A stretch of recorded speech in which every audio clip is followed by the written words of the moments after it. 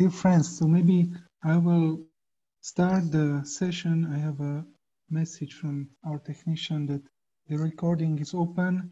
So let me welcome all 4 guests of tonight's session of the second presentation of the conference Formatting the Reformed, which is dealing and focusing on the methodology of art teaching. And tonight we have a guest from all the world, let's say from Jakarta, Indonesia, from St. Petersburg, from Russia, and from Prague. We have 2 guests, Pavel Bichler and Alexandra White. So there is Dmitry Velensky in St. Petersburg and MG Progonto in Indonesia. Pringotto, sorry. Tonight's 4 videos presentation which our guests prepared as a kind of video essays about how the institution which is focusing on educating art should look like. Why should we have art students? What they should achieve while studying art, and what cannot be achieved, and what is the role of art in today's society. So these 4 videos, and later there will be discussions about them, about the topics are dealing with the role of art school with from several points of view. So first we will screen the sample of the initiative from Jakarta, Good School, and I will just read briefly the introduction, then we will screen the video, and I will introduce further and further, and lately we will have a guests commenting their own visions and ideas. So Good School was formed in 2018 through the group Ruang Grupa, together with Serum and Grafis Hura Hura, who initiated kind of platform for contemporary art and ecosystem studies in public learning space. Good School is designed as a collective working simulation study space that promotes the importance of critical and experimental dialogue through a sharing process and experience-based learning. Good School developed a paid program as a form of support for a knowledge distribution model. This model is one of the strategies implemented to create an independent sustainability system. The system is paid, allows each participant involved in Good School to support one another, and is available in several financing options with the donations and self-help system.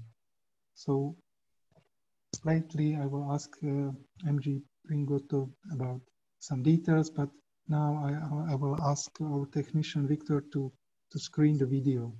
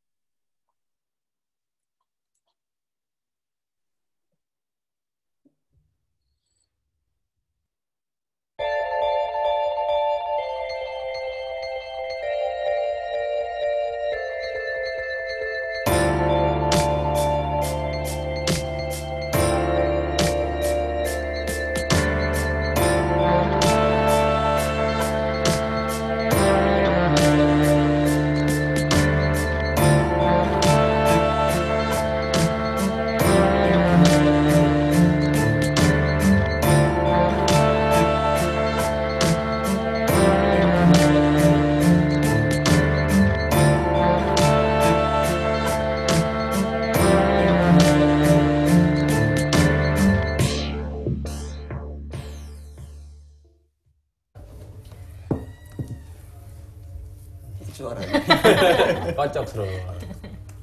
Lo ngawali. Yang buat lainnya. Ini gua ngambil ya, gua ya. Ya, lo ngambil dulu. Lo ngambil. Jangan gitu. Nggak boleh intervensi dong. Bebas dong. Nih, kartu gua. Apakah kolektifmu sudah membentuk karirmu? Gitu. Buat gue, ya pasti tentu aja kolektif udah membentuk karir gue ya sampai sekarang gitu. Misalnya kayak kerja kuratorial, profesi yang gue gelutin sekarang itu kurang lebih ya dari kolektif. Kesempatannya dari kolektif gitu, dan gue juga menerapkannya di kolektif gue gitu. Jadi waktu itu pas pertama kali gue belajar tentang kelas kuratorial itu kesempatannya dari Sigit gitu. Pas dia posting di Facebook, terus ngasih kesempatan siapa yang mau ikutan workshop penulisan dan kritik seni di ruang rupa gitu. Terus gue komen, langsung ikutan. Saat itu langsung dibayarin tuh sama Sigit. Nah yaudah belajar di situ, terus ternyata keberlanjutannya adalah gue gabung ke Serum, terus mengaktifasi galeri. Nah gue mempraktekkan kerja kuratorial gue di galeri Serum.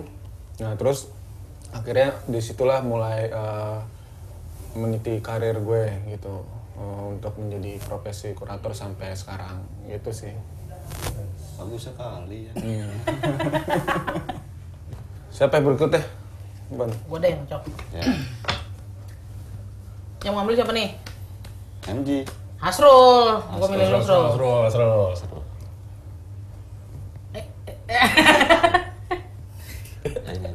Iya. Labil. Gitu aja. Jatuh. Iya. Kali lagi. Pengetahuan apa yang kamu dapat dari kolektifmu? Wah, oke, pengetahuan banget nih. Banyak ya? Sayan ya? Apa? Pengetahuan apa yang didapat dari kolektifmu? Gue pikir banyak banget. Tapi salah satunya sebenarnya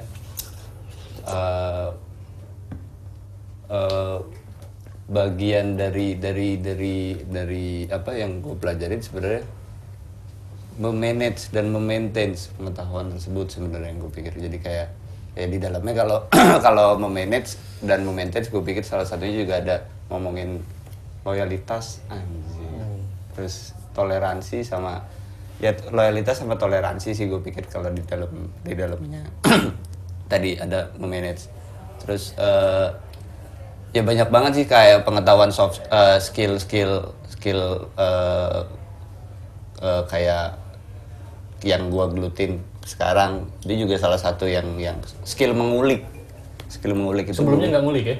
Sebelumnya ngulik Tamiya, tapi kesempatannya sebenarnya terbuka lebar di waktu gua di kolektif gua di Serum. Jadi kayak gitulah antara yang paling utama ya itu tadi ada apa, memanage dan memaintain sih gue pikir salah satu di antara dua itu yang paling utama ya. Di dalamnya misalkan bisa lagi diturunin kayak ngomongin skill gitu, kayak aktualisasi diri. Kalau di Serum sendiri kan sebenarnya self improvement paling penting ya. Jadi ya udah lo abis itu mau ngapain lagi gitu, udah bisa ini terus lo mau ngapain lagi, terus kayak memanage juga. Ya di situ akhirnya ada benturan-benturan dengan orang-orang, akhirnya harus toleransi, harus loyal, harus yaitu harus yang sifatnya kekeluargaan diselesaikan. Seperti itu.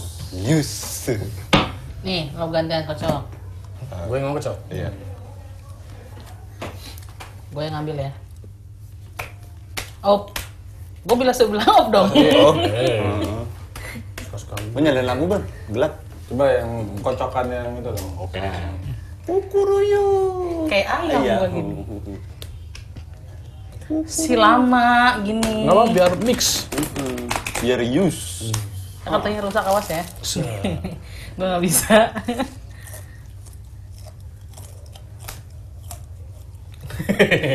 Yang ada logo gue sekolah yang mana? Oh, Semuanya ada. Semuanya ada. Set. Apa itu, Bon? Apa yang telah kamu bagi ke kolektifmu? Wah banget. Hidup dan mati lo ya. Nangerok sama semangka ya. Nah ini yang selalu ada. Apa yang telah gue bagi ke kolektif? Ya berkolektif menurut gue tuh apa ya? awalnya kan adalah sebuah keputusan. Jadi ya gue sadar betul sama apa yang harus, sama peran-peran apa yang harus dibagi di dalamnya. Kalau ngomongin apa yang udah gue kasih, yang pasti ya waktu, tenaga, ide, pikiran, gagasan segala macam untuk terus membuat sesuatu di kolektif agar kolektif itu tetap hidup dan kita bisa hidup dari si kolektifnya itu gitu. Itu sih. Itu doang. Ya gitu doang udah banyak kok kan. Waktu, pikiran, tenaga. Semuanya. Gimana? Lanjut dong. Nih, terakhir. Lo yang belum jawab. Belum ngocok nih. Belum ngocok ya? Belum ngocok dari kapan? Makanya udah 3 hari nih. Maksud lu? Baru balik ya, belum ngocok ya.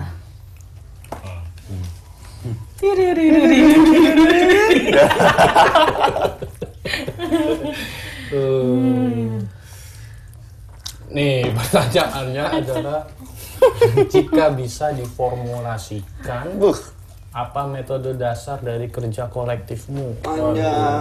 Metode. Tepat sekali ya pertanyaannya. Ini kalau gua nggak bayanginnya sih karena kalau ngelihat awal mulanya tuh ya nongkrong sebenarnya yang jadi metode pertemanan, kebebasan bicara gitu. Tanpa ada beban, kadang-kala juga nggak berharap sesuatu kan kalau nongkrong gitu ya. Nah itu nongkrong sih, karena tuh kalau gua pelajari gitu nongkrong, jadi di nongkrong itu ada pengetahuan tacit yang terdistribusi gitu, nggak sadar. Oh udah jadi dapat pengetahuan, dapat ilmu baru dari nongkrong. Makanya kemudian sekarang kita setelah sekian tahun gitu jadi menyadari bahwa sekolah adalah kolektif adalah sekolahan gitu buat anggota-anggotanya. Soalnya kan gitu tuh, kalau coba bandingin nih misalnya kayak sekolahan. Di sekolah tuh ada guru kan. Tapi kalau di kolektif tuh ada teman belajar. Kan lu belajar dari gue belajar dari lu dan gitu loh kan putarannya tuh. Nah, terus ada lagi kalau di sekolah tuh ada raport. Di kolektif ada evaluasi. Biasanya kita ada meeting, ada evaluasi. Di sekolah iya ada majelis, di sekolah tuh ada ranking. Kalau di kolektif dikasih kesempatan tuh. Oh yaudah nih. Dikasih kesempatan atau penghargaan lah, apresiasi. Kalau di sekolah ada kelulusan, di kolektif tuh ada tujuan. Kayak tujuannya mau bikin ini, mau kenapa kita bikin kan gitu kan, bikin project. Nah, di sekolah ada apa namanya? Di sekolah ada ekskul ada apa? Ada. Ya ada, banyak kegiatan banyak banget. Ekskul semua jangan-jangan, atau mungkin itu juga utama. Terus yang lainnya di sekolah tuh ada kurikulum. Nah ini yang utama sebenarnya. Di sekolah tuh ada kurikulum, kalau di kolektif ada local culture yang terbentuk di setiap kolektif. Karena pasti beda tuh, bahkan jobnya dari serum beda sama jobnya ruang rupa misalnya. Jobnya GHH juga beda lagi tuh, detail-detailnya gitu. Boleh bercanda ya? Serius, Gak bener banget ya. Gue sih gitu ngebayanginnya, jadi emang kalau formulanya tuh kurang lebih begitu. Nongkrong. Gitu. Oke. Kita mau main kartu kolektif nih, Tok. Bikin sendiri. Oh gitu. Mau jual nggak? Ngarang sendiri. Mungkin nanti ya. Ini priceless Tok, nggak dijual. Nih. Bayarnya nggak pakai duit. Nggak pakai duit. Silakan diambil satu.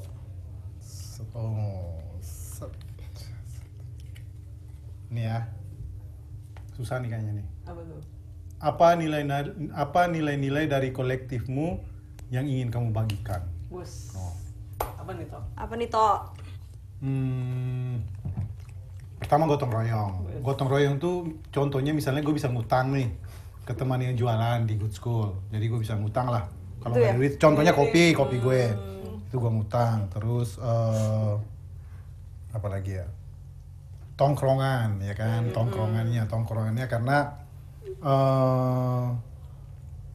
ya kalau misalnya lu nggak ada kerjaan di rumah nih, terus lu pengen terlihat punya kerjaan, lu bilang aja ke orang rumah, gue mau ke Good School bekerja, tapi ternyata lu cuma nongkrong kok sama teman-teman lo. Nah itu tuh, tapi dari nongkrong kan muncul ini nih, misalnya kayak rencana apa gitu kan, terus obrolan-obrolan atau semacam Bor lu ada kerjaan nggak gitu lah.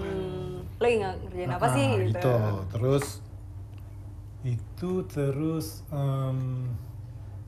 apa ya, energi positif.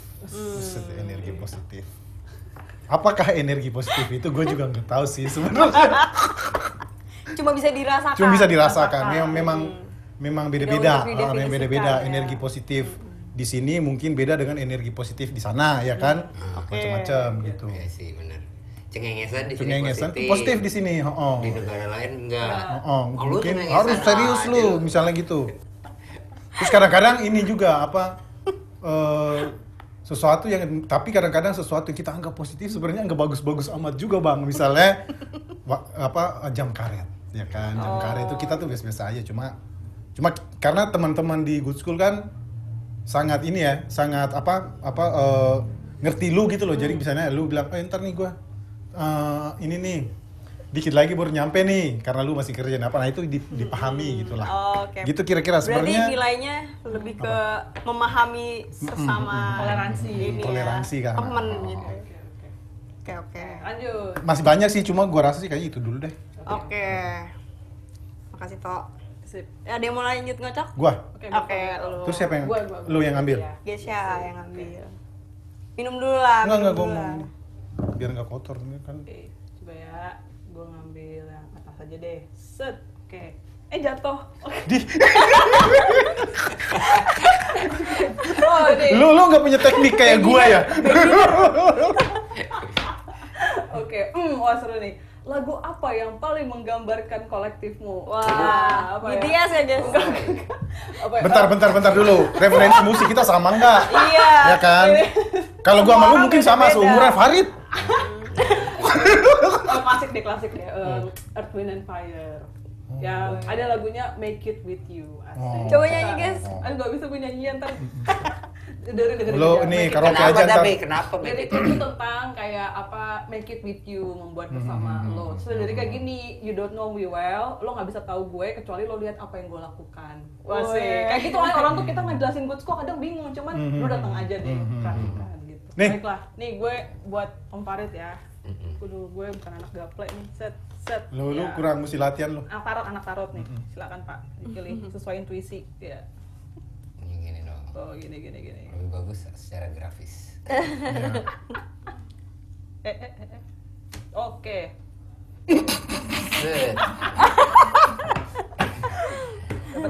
Apa yang kamu anggap sebagai karya kolektif? Oke, apa tuh Om? Ini kayaknya gue juga sama Berto kan yang ini bisa menjawab kayaknya. Ini lo aja nih. Oh ini gue doang. Karya yang bareng sih. Kalau dari Ruru sih kan gampang ya, karena ada dua. Pas satu jadi dapur, yaitu adalah nyediain infrastruktur ya untuk ekosistem kesenian. Cuman mesti juga punya argumentasi artistik atau estetik. Dan itu mesti yang bukan gabungan dari satu, cuman bareng. Jadinya apa gitu. Baiklah. Sekarang siapa nih? Gue. Lu belum? Belum. Bukannya kartu, lu udah pengen duluan. Apa? Udah pengen lagi ya? Bukan gue pengen lagi gue. Maksudnya biasanya kalau orang yang pemiliknya itu harusnya nyobain dulu, Oh gitu. Ini nggak ada kepemilikan toh. Sip. Oke, gue dapet kartu ini nih. Gambarnya bagus. Pengetahuan apa yang kolektif mau bagikan pada publik? Ini bisa lah kita jawab bareng-bareng nih kan ya. Secara cerdas cermat ini ya. Iya, cerdas cermat. Sebagai kolektif Good School, kalau gue sih yang ngeliatnya kita punya program studi kolektif. Studi kolektif itu ngundang kolektif-kolektif yang ada di seluruh Indonesia buat ngirim perwakilannya, bisa belajar tentang gimana praktek artistik sebuah kolektif bisa dibangun, wacananya sama Berto bisa ngomongin tentang semangat gotong royongnya ya toh ya. Sama Gesha bisa ngomongin kenapa kita harus berpameran, gimana kita mengartikulasikan praktek artistik kita, ya kan? Tapi kalau misalnya lu bilang, gue boleh nyela lu nggak? Boleh. Tapi cepat. Enggak, peraturan cuma 2 permainannya menit. maksudnya. Ya nggak apa-apa, kan yang penting ngobrol. Oh iya. Kalau gue bukan cuma kita bagikan ke publik sih, tapi kita belajar dari publik juga tuh. Misalnya kalau misalnya lu bilang wacana budaya gitu, itu kan teman-teman yang ikut di program kita sekarang kan juga berbagi tentang di kampung mereka kayak gimana tuh. Orang gotong royong. Nah, kita belajar dari situ juga sebenarnya. Iya. Terus Jadi, apa lagi, Sal? Ya, kalau selain itu mungkin kita kayak ya benar tadi kita juga ngajakin si teman-teman kolektif kita buat nyumbangin nih, lu bisa membagi pengetahuan lu di sini dengan apa bentuknya gitu. Ya misalnya mereka bisa ngasih short course, bisa ngasih super short course juga gitu. Bisa diskusi dalam bentuk ngisi kelasnya bersama teman-teman dari kolektif yang ikutan program studi kayak gitu. Atau sekedar nongkrong juga. Iya, atau sekedar nongkrong pun itu juga terjadi proses ya nggak toh transfer pengetahuan ya. Gue sambil beresin ini. Jadi memang pengetahuannya tuh bisa direncanakan dan tidak direncanakan. Itu kita bagikan pertama ke teman-teman kita, tapi lama-lama ya itu akan meluas lah. Lanjut, oke. Satu lagi. Siapa yang mau ngambil? Ini Lu gua. aja udah. Lu mau ngocok. Lo ngocok, gua ngambil. Terlalu bersemangat. Kalau tarot udah keluar ya. Ya bener tuh, itu yang kartunya message-nya tuh. Tuh lagi. Terlalu gede nih. Buang waktu. Emang ini kartu tarot itunya. Ini aja nggak Oke, segede dah. tarot. Ini bukan kartu board game. Sip, oke. Sip, udah gua ambilin aja. Oke. Pertanyaannya, bagaimana proses transfer pengetahuan terjadi di kolektifmu?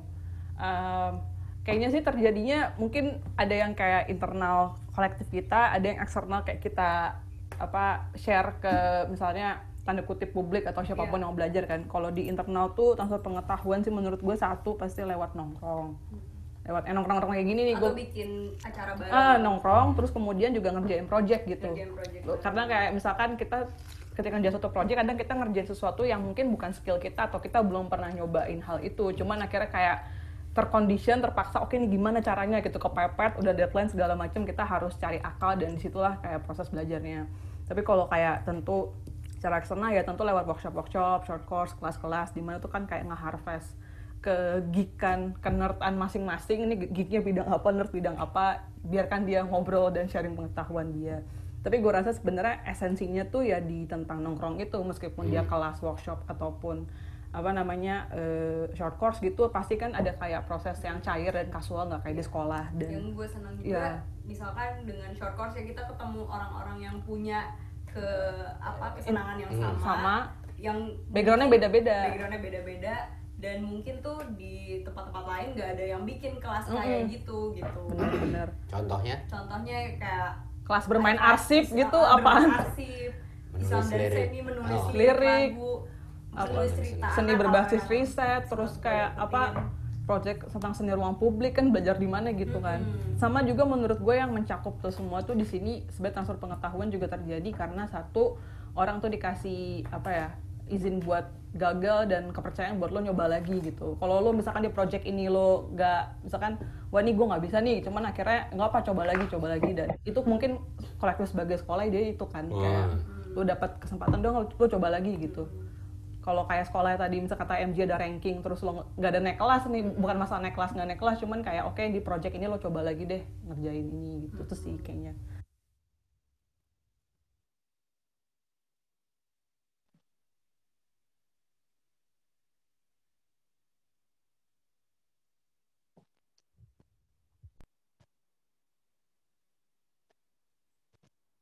Thanks. So next video is prepared by Alexandra White. So while the first video was somehow defining the institution from down, from initiators, then Alexandra will speak about how to somehow create the nourishing and challenging environment within the existing artistic school with a quite long tradition. So her video presentation is a kind of structured portrait of her and her partner's studio and the profile of the studio. Alexandra is a Slovenian and in Czech and Slovenia living artist, studied in Prague Film and Television School and the Academy of the Performing Arts in Prague, and at the State University at New York at New Platz. In 2008, she was awarded the degree of Associate Professor at the Academy of Fine Arts in and Design in Ljubljana in Slovenia. She will describe her professional career in the next presentation. So I'm giving the space for video.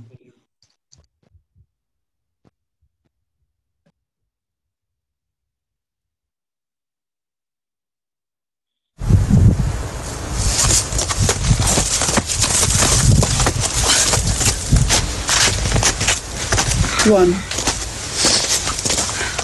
My name is Alexandra Veit and I come from Slovenia. In order to understand my position within the institution that I represent here today on the occasion of the symposium Reforming the Reformed, I will talk just in short about my what, when and whereabouts. I believe many of my personal specifics, being a woman and a foreigner, having one of the leading positions at the most prominent national educational art institution. Just for the notice that today, in November 2020, on the 24th leading positions are only 6 women who run the studios in Prague.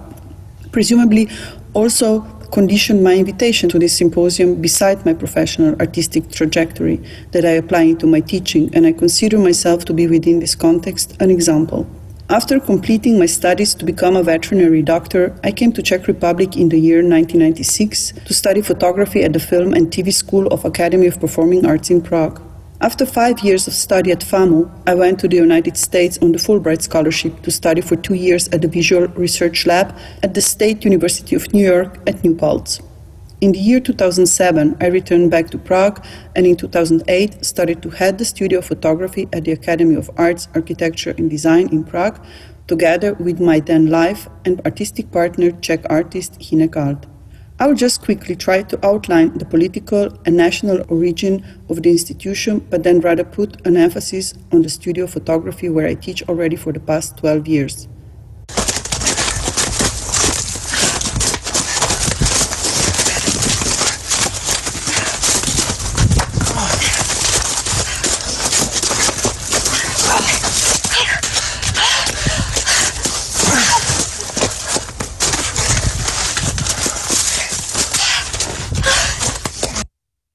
The Academy of Arts, Architecture and Design, also known as Academy of Applied Arts in Prague, was established in 1885 on the role of immediate models played by fine arts academies in Paris and Vienna at that time.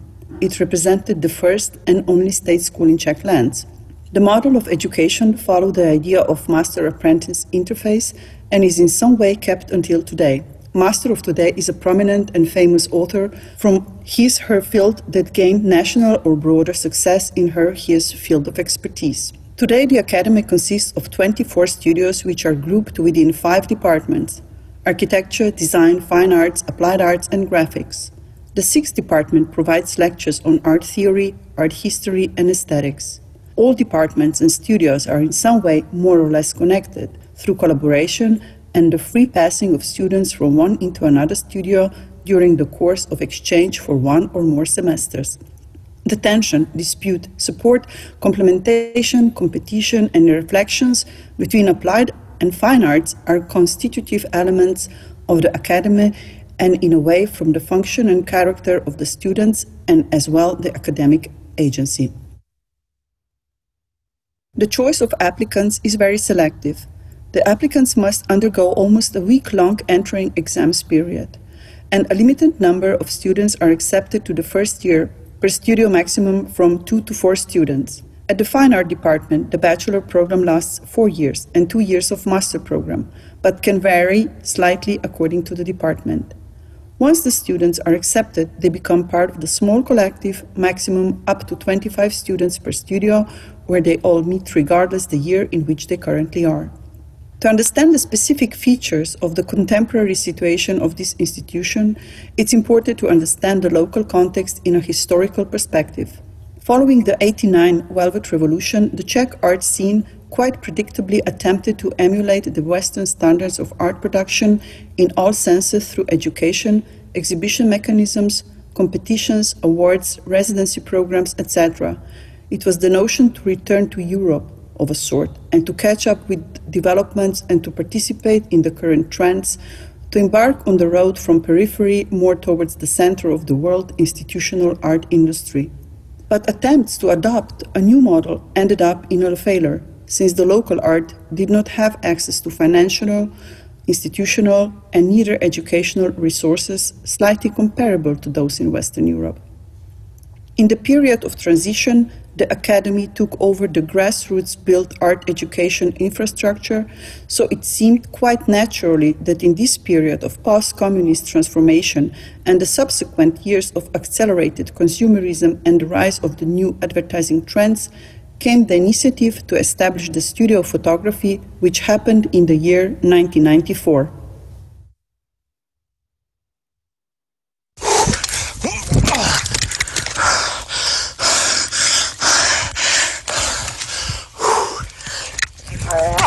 Before we took the position in the 2008 together with Hinekalt, the studio had only two previous directions.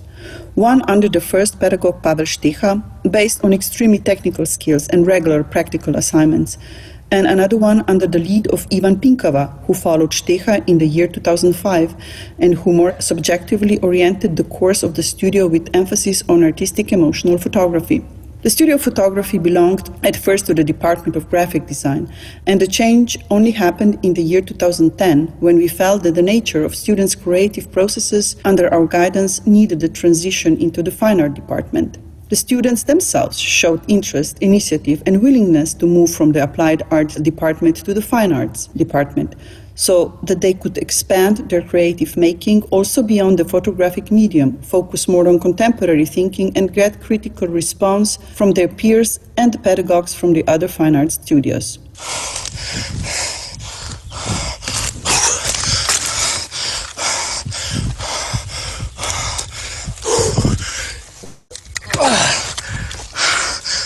Today is the Studio of Photography, one of the 5 studios under the Fine Art Department, together with the studios of Sculpture, Painting, Intermedia Practice, and the Visiting Artist Studio. The formal procedures in art that by the time we became active academics within the school became typical for the period and projected themselves into the education were the rediscovery of the heritage of conceptualism and performance art of the 60s, abandonment of traditional media, a tendency towards dematerialization, intermediality, collaboration and interventions in existing social frameworks, concern with the social and political dimensions of artistic creation, a turn to the documentary and archival, the merging of the roles of artist, curator, and theorist, and the advance for the collective work. During the period from 2008 until 2016, when we taught together with Hinek, many changes happened in the structural sense of the department. Beside the change for the fine art department, there were many changes related to the medium photography alone. We like to use the term hidden river to describe the character of the studio, which represented the metaphor of the set of phenomena, meaning by that a group of students, development of photography, utopia of educational process, local and global trends, that is in constant motion, which is sometimes very clear and easy to describe. At other times, however, this motion is indistinctly mixed with movements in various directions. Sometimes this flow is only known of, but it is not possible to see it. Works that originated within that period proved how the topics themselves and the students' methods of creation are linked, mutually penetrated, and overlapping. Post-conceptual thinking was a collective base for most works, where the idea remains the main axis of the work, but the attention of authors once again turns to the creation through a particular material. Work is again an artifact within photography with frequent overlaps into other media, like video, installation, or sculpture. We understood the direction of the studio where photography served not as a mandatory and unquestionable medium, but as a base of a broader consideration, as a basic definition that many works exceeded or denied. With Hynek, we established a teaching method that was based on our agreement, as much as on our disputes that could serve as a content for the students. We understood the studio as a community of people with a shared interest in how contemporary art can co-create, act, portray, experience, and imagine the world.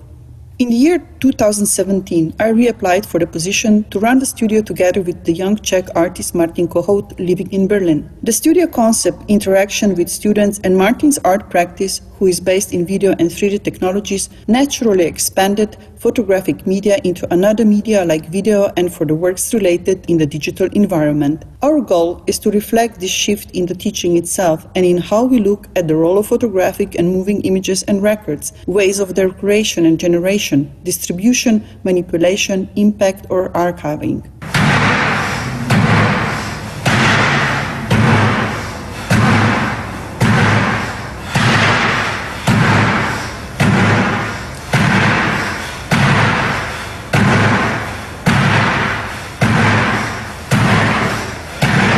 We apply a laboratorial system of teaching, which pursues the mutual influencing of the individual structures of art. We reflect contemporary artistic and theoretical discourse, but also attempt to update and add new articulation to the list of existing photographic approaches. We believe that the penetrability of the boundaries of individual genres and media has already been established, and we value the expanded field of photography. We therefore want to focus more on gaps in the understanding of the image, on exploring the possibilities of photography in its widest sense, and on what role it may play in contemporary life and art, and what are its benefits, stereotypes, and limitations for social engagement. We acknowledge photography in all its forms. Currently, there are photo and video media which fundamentally influence the relationship to the issues of original and copy, question of authorship, physical realization, and its virtual resources, or the speed with which their digital copies spread in many different qualities, resolutions, or modified versions. However, a new need for materiality appeared in the digital age. Young artists want to work manually. They want to touch things, they want to knead and to shape. This is a new element which enables photography to become a spatial installation. Students want to manually interfere with the process of work, and it doesn't matter if the photograph is only a trace or insignificant element of a final product. That could be a metal construction covered in textile, but the referential point could still be photography. In the educational process, we translate contents through diverse mental concepts. Visual images can be translated to text. Text can be translated to drawing. Drawing can be translated to matter and mass can be translated back to a photograph. The most important thing is the working process, much more than the final product. However, the final product is also important as it is the litmus paper of all previous processes. We are surrounded by photographic images like never before. Harun Farooqi's film Still Life from 1997 reflects on the phenomenon of still life genre by depicting it throughout art history.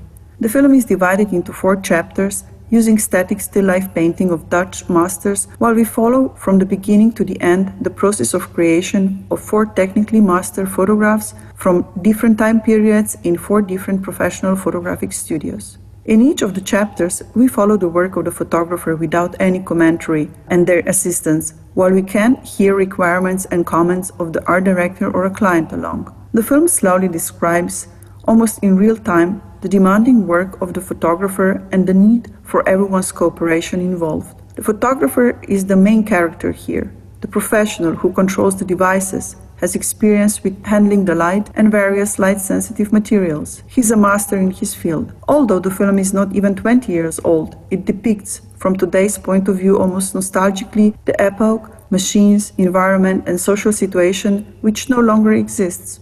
Beer advertising is still being photographed in a similar way, but the technology and position of the photographer are changing so fast that it is not at all strange to think that it will not be so soon. Analogy.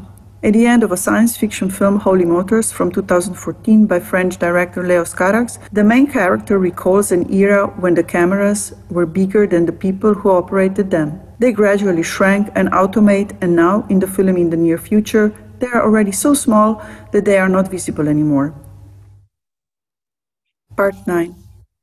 One of the interesting transformations that brought the dissemination of photographs through various social networks like Snapchat, Instagram, Facebook, WhatsApp is bringing a photo closer to the spoken word.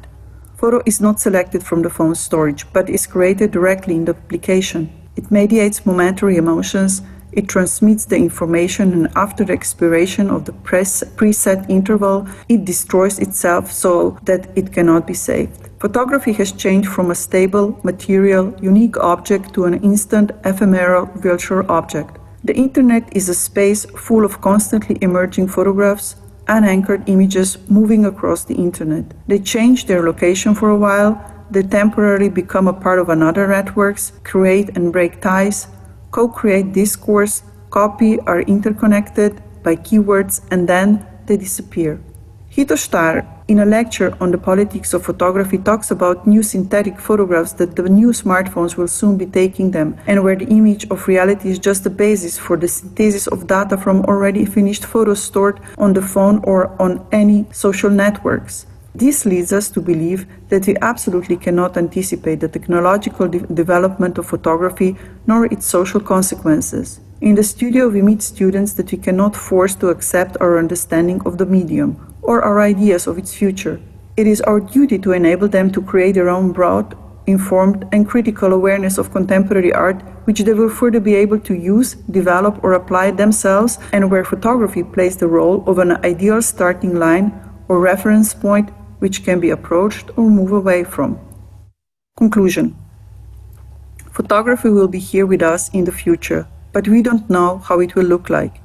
In today's dynamic development of visual technologies, it is precisely thinking about photography, the thinking about the margin between the present and the future.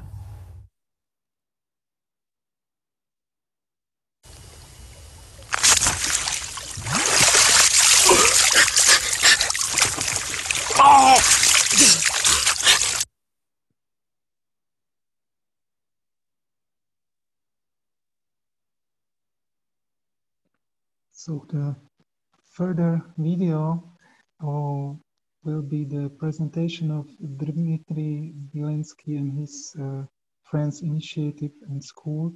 And for me, it was interesting to see how the good school was orientated on a local knowledge and nourishing the local knowledge in a group, and transferring that knowledge to a public or to the individuals.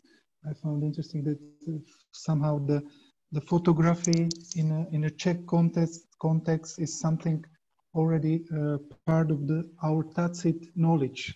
Let's say that the photography in Prague is somehow kind of a local technology, which I think Sasha and her colleagues have somehow interesting attacking and criticizing. So the next video will be the presentation of the school, which is somehow found by the people who are standing, as Dmitry said in the video, outside of the normalization. So there is something very different from the institutional point of view. The School of Engaged Art in St. Petersburg was founded in 2013 by the Što dělat collective after many years of works with various temporary educational projects in the field of contemporary art, activism, performance, and theory. Their artistic method is based on the emphasis on the educational value of art for the development of people. The transition to the permanent educational institution is important for them as an opportunity to form a new artistic environment in St. Petersburg. Since 2013, the school has realized 4 student enrollments for 1-year training courses, as well as 2 advanced studies learning programs. And during 7 years, a period of school activity, more than 100 participants from different cities of Russia and ex-Soviet republics took part in its diverse practices. So Dmitry's videos we'll start with the introduction of the history, how the academic environment in Russia, Moscow and St. Petersburg has changed, and why they founded the school. So let's see the further video. Thanks.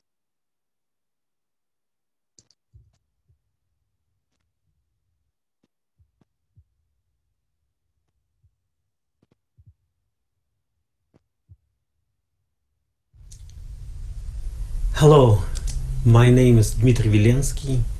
I'm member of Что делать collective from St. Petersburg, and today in my talk I would like to speak about our experience of our School of Engaged Art in St. Petersburg. So my talk will be structured in 3 parts, and I would like to dedicate it to Marian von Osten, who was my, how to say, informal teacher, and by whom I learned a lot. She died last week. And first part, I call it Forming Unreformed, and I would like to share my vision about situation with art education in Russia, and especially give you background of that formal kind of academic structure which we actually have in Russia. But let's see how it looks like. So we have system of academies which has a genealogy from Tsarist time. Before revolution it even called as Imperial Art Academies, Императорская Академия Искусств. It's more like Royal Art Academies all over Europe, which has still the same name. And for a short period of time after revolution, it was taken over by artists of Soviet avant-garde, but already at the beginning of 30s, with Stalinism, started purges and established the doctrine of socialist realism, and then the whole academy kind of stagnated and were purified from any traces of modernism and avant-garde spirit.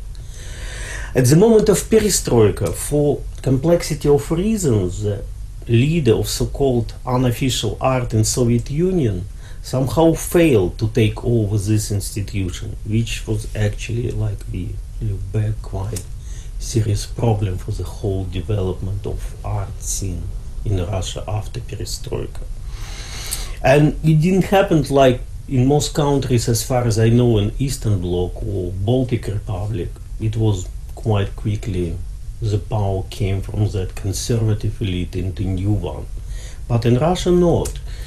We can ask why, but the proper analysis of this process would run us far away when it really needs a serious talk why it happened.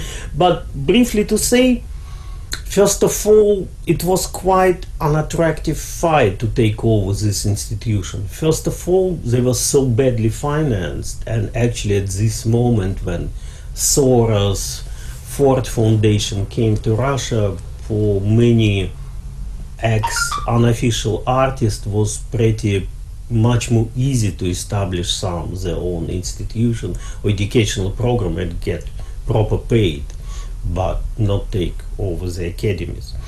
Also demands a lot of kind of efforts and bureaucratic work which many artists were not ready to make. And also one of the maybe major factor was that most of really serious figure of Moscow conceptualism and from St. Petersburg, they simply left country and went to the West, where they have open, brilliant perspective of participating in exhibition life and selling their works, having galleries. So there was actually no one who could actually take this role. Yeah, and so through the 90s to beginning of 2000, the academies was actually full of old professors who keep on their teaching process of mastering craft of painting and sculpture and mosaic and murals, almost non-paid, but at the same time they kept their kind of symbolic mission. And also makes sense to mention that it was certain demand by young people, especially not only in St. Petersburg and Moscow, but in the province, to come to this academy and actually learn this old craftsmanship. So, and because actually they believe in, how to say, in that kind of sacral genius character of artistic work, and it gives them certain skills which help to earn some money and get some jobs. And funny to note that very quickly Russian art academies became in demand of Chinese students who came here to learn how to make fake paintings, from realist to abstract ones, and still up to 70% of our academies are occupied by the students who pay serious money to learn this important profession. Right now with pandemic, most of them go back to home, and right now I imagine that there is a deep economic crisis in these academies without Chinese students.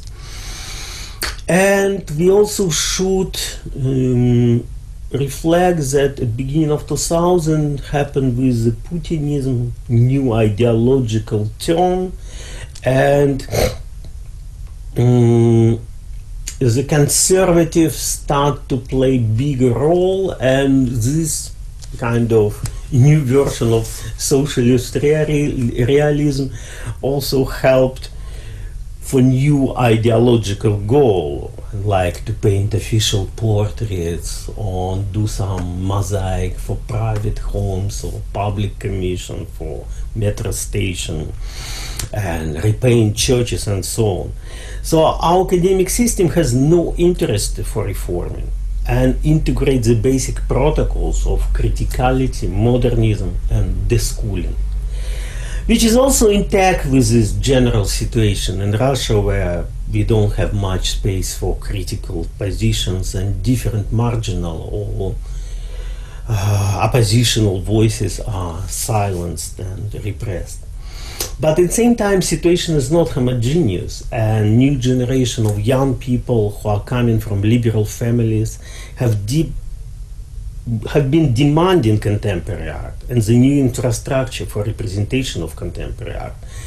And this system demands new artists which need to be taught and led into establishing few educational initiatives which are trying to close this gap. And they have already educated new generations of young artists, who some of them quite present internationally, but not many. And they operate as experimental educational platforms, mostly established by artists who are committed to this mission. Of course, this initiative can hardly match the highest standard of a proper academic education and training, but at the same time they can produce vibrant artistic communities and engaged public, who together create a situation where contemporary art becomes popular and even, I would say, marginally fashionable, like in Moscow.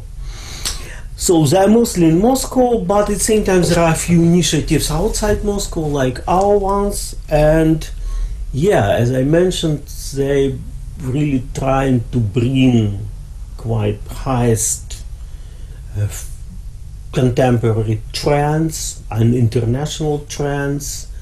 And also very interesting that most of people who take this initiative, like me, so we are not educated, we are not product of proper academic schooling. Once I was talked to Claire Bishop, who actually told me, Dmitry, this schooling is not for you because you've never been properly schooled. And it's true.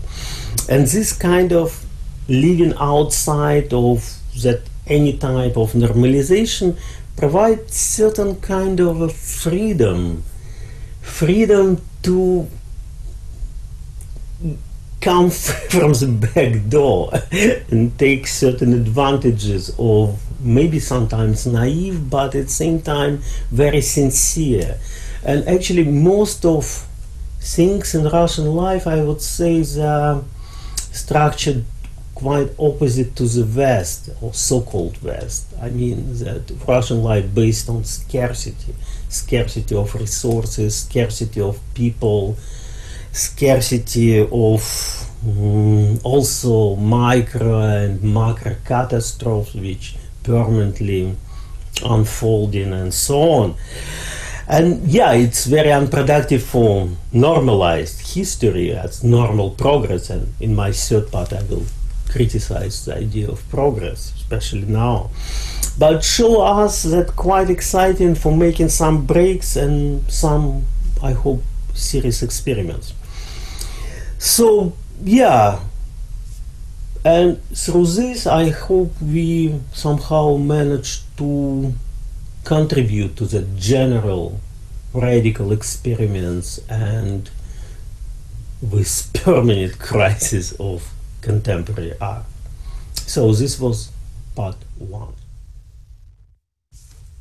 Second part, on the history of School of Engaged Art, or to school or not to school. Our school exists already for 7 years. We started in 2013, and it was very dramatic time. We immediately ran into a situation of war in Ukraine, annexation of Crimea, economic collapse and economic sanctions against Russia.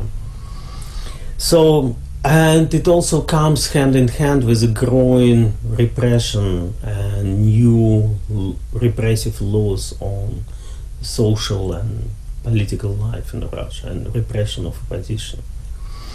So yeah, it was a traumatic experience, and I would say that we as an artist, as a collective and personally managed to survive through these years only because we have support of that growing community of the school, with whom we shared our anxiety and our resistance.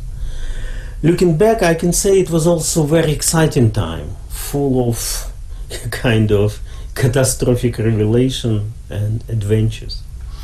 Our school is not a safe space, but it's a space where all participants are really care about each other as a comrades.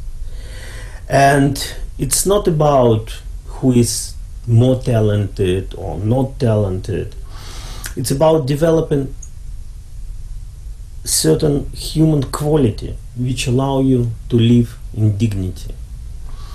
We never ask an open call when we enroll people to the school about proper portfolio. We only ask about their motivation.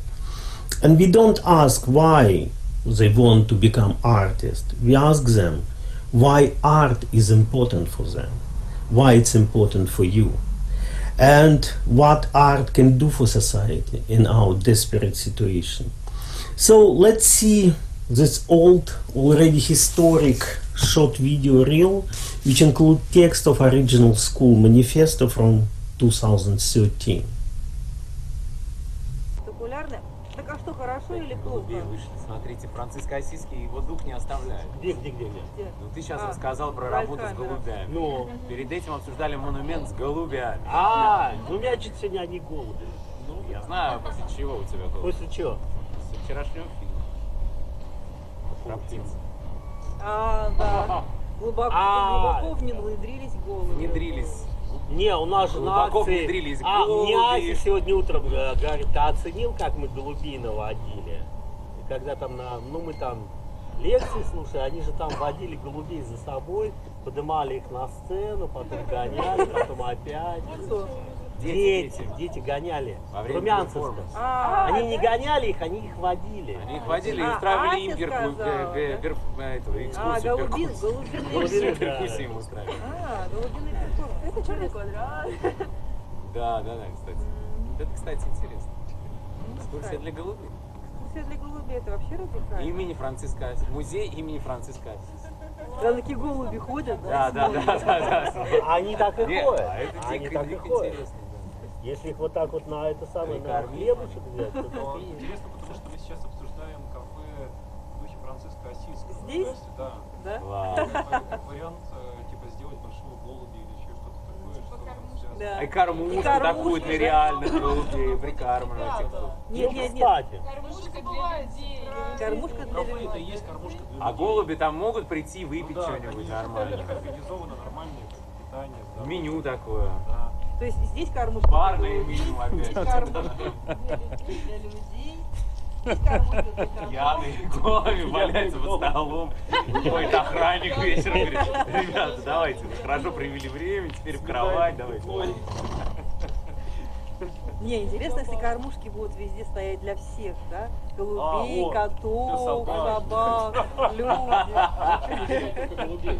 Слушайте, а вот это радикально, кстати. А потом по вечерам показывают для всех, для нас. Для всех, блин, для всех. Интересно, я потому что фильм снять для голубя. А сняли новости уже про голубей. Нет, про голубя. Нет, для голубя. Такой червяк, там сущий червяк.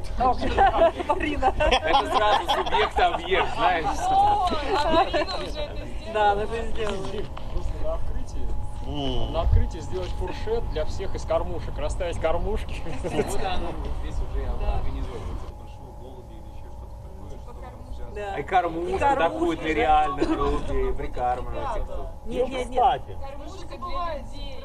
Кормушка для людей. Это и есть кормушка для людей. А голуби там могут прийти выпить что-нибудь нормальное. Организовано нормальное питание. Меню такое. Да. То есть здесь кормушка. Барное меню опять. Для людей.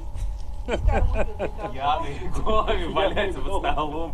Ходит охранник вечером, говорит, ребята, давайте, хорошо провели время, теперь в кровать, давайте. Не, интересно, если кормушки будут везде стоять для всех, да? Голубей, котов, собак, люди. Слушайте, а вот это радикально, кстати. А потом по вечерам показывают для всех, для нас. Для всех, блин, для всех.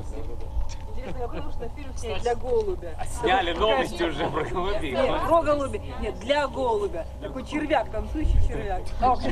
Марина. Это сразу субъект-объект, знаешь. Марина уже это сделала. Да, она же сделала. Просто на открытии сделать фуршет для всех из кормушек, расставить кормушки. Вот оно здесь уже организовывается. Классная идея, мне очень. Очень хорошая. Как-то развивается.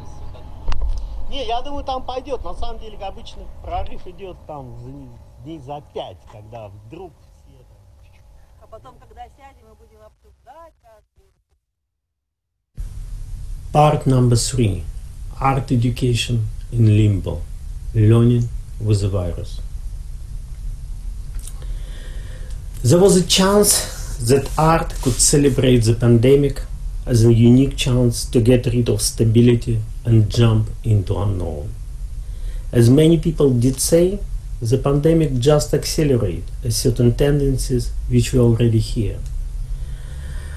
But despite our endless courses on post and non-human agency, deep ecology and so on, it happened that education, and in particular art education, was not prepared at all for this serious assault. Art academies cut off access to the studios for their students. The classrooms shift into digital space, and students start to be afraid to use streets or parks for their activity. Art practice was always adventure, a journey into unknown, to shape something which not yet exists. Or it was already with us, but people need some navigation to discover it. Such modernist practice often did happen in the midst of revolution or social turmoil. Actually, the whole century between Paris Commune and Perestroika in Soviet Union was permanent radical changes and catastrophes. All our art is made after this or that type of disaster, especially now when the acknowledgement that all history of the progress is a history of catastrophe became not just a marginal knowledge of Benjamin fan club, but the knowledge of the street.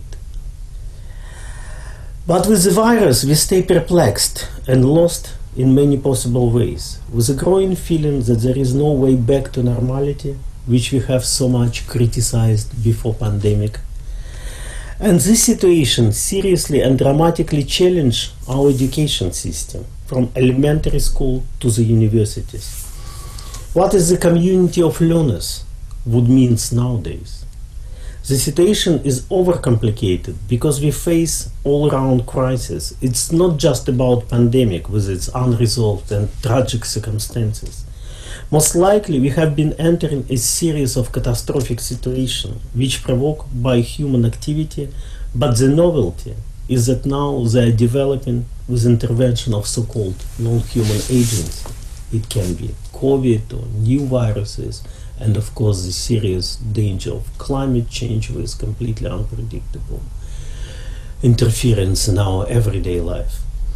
So this situation sending us kind of a signals which we can't recognize and decipher because we lost our system of usual coordinates.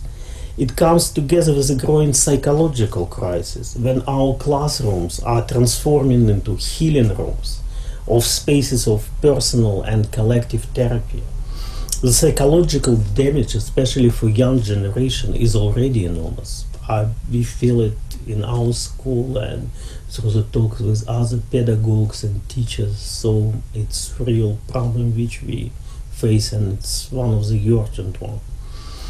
Also the gap, the mental state of different generations is rapidly growing. The so-called boomer-zoomer crisis interfere dramatically into that kind of type of intergenerational education model. This changes an economic disaster which definitely creates the redistribution of funds for artistic activity and obviously lead into its scarcity and growing competition.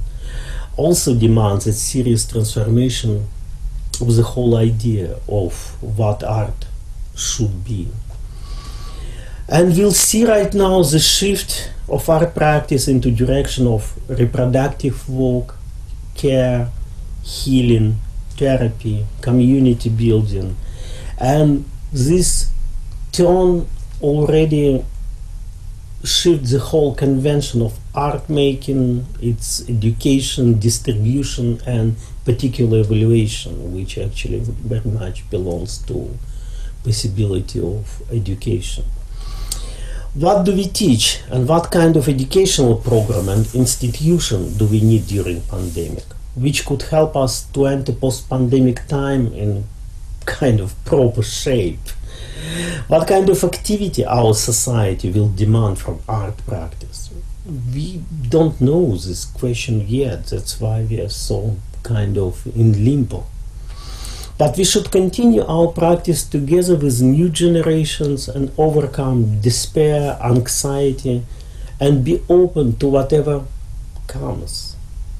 We can learn and practice new form of, I like this word, diplomacy with all dangerous agents trying to escape direct confrontation and situation of the war as rhetoric we often hear now, and learn how to respect unknown.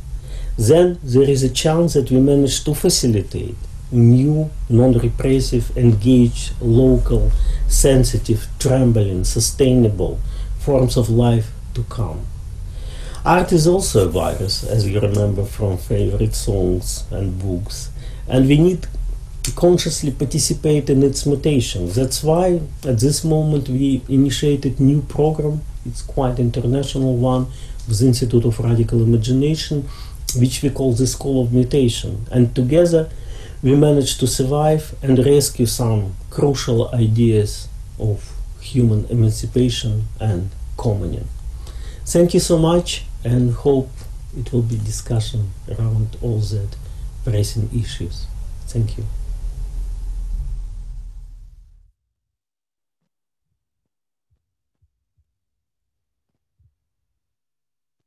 Thanks for Dmitry's presentation. And the final video is prepared by Pavel Bichler, and it is, from my point of view, interestingly critical towards academic industrialization. So I will, at the end, try to somehow post the questions which will maybe summarize the motive we heard. So I will just briefly introduce Pavel Bichler. He's an artist, influential teacher, and occasional writer and curator, born in Prague, where he studied the School of Graphics Arts and the Institute of Applied Arts in the 1970s. He came to Britain in 1981 and co-founded Cambridge Darkroom Gallery, and he was also head of School of Fine Art at Glasgow School of Art and research professor in art and Manchester Metropolitan University. Since the mid-80s, Bichler has exhibited in Britain and across continental Europe, as well as China, Australia, and America. More recently, he had institutional solo exhibition at the Sprengel Museum Hanover, an Icon Gallery Birmingham, and participated in several group projects, including Biennale Giardenia in 2020, Il ritmo d'espazio, Museo della Grafica Pisa 2019. So I will just ask our friends to play Pavel's video, and then we briefly open the discussion. Thanks. I think if we can, without moving the chairs, clear all this stuff away, and I will finish the second half to an empty auditorium.